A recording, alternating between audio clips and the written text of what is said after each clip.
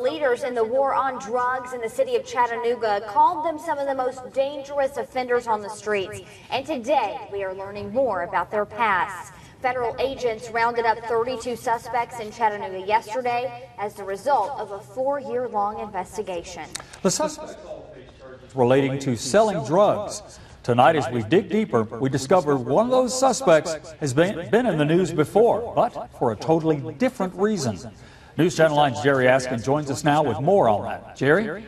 That's right, Calvin and Tricia. Authorities deem all these men as the most violent offenders in our area, but there's one alleged offender who you may recall a hero.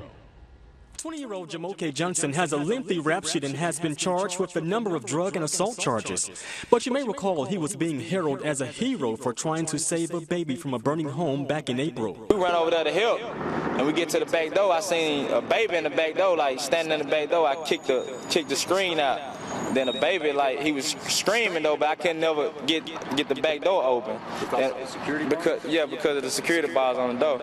That was then. Today, this so-called hero finds himself in a drug raid. Jumoke's grandfather wouldn't talk to us on camera today, but told us Jumoke has had his fair share of run-ins with law enforcement since he was 11 years old.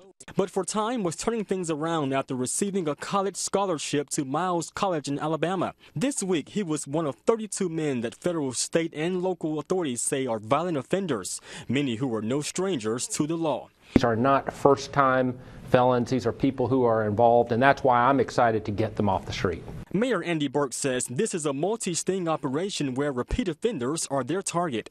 Either they get out of a bad lifestyle or they choose to continue doing that, to continue committing crimes. If they commit violence in our society, they're going to be punished for it.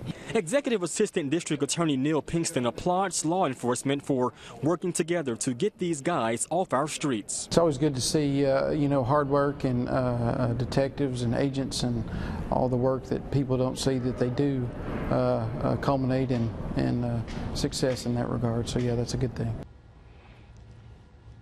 And from scholar to alleged drug kingpin, Jumoke Johnson will likely face a huge sentence if convicted. Latricia.